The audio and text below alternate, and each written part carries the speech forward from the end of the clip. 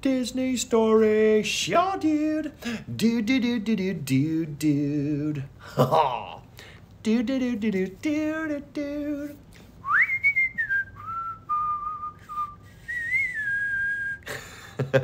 Oh, nice. So, one of my favorite shows growing up was Doug. Doug? Doug. He's a little cartoon guy, had some squiggly hairs, had a dog named Porkchop, and a best friend named Skeeter. So much fun, and one of the coolest shows that I loved growing up, and it was in MGM Studios. Before it was Hollywood Studios, they had the Doug Live show, and they showed cartoon turned to live action.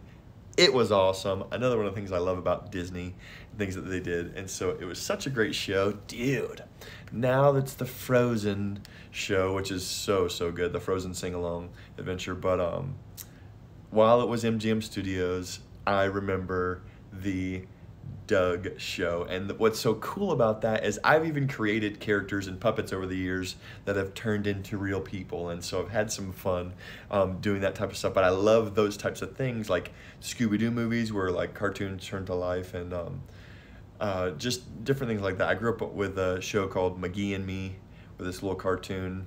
There was like a moment where he turned to real life. It's funny, fun things like that. So that's why I love puppets, because it's like kind of an in-between. It's a real person, sure I am, but it's kind of a cartoon. They're like living cartoons. And so I wanted to share that. I just loved little things like that, and the creativity of Disney and MGM Studios, which was my favorite. Now it's Hollywood Studios, but just so much fun.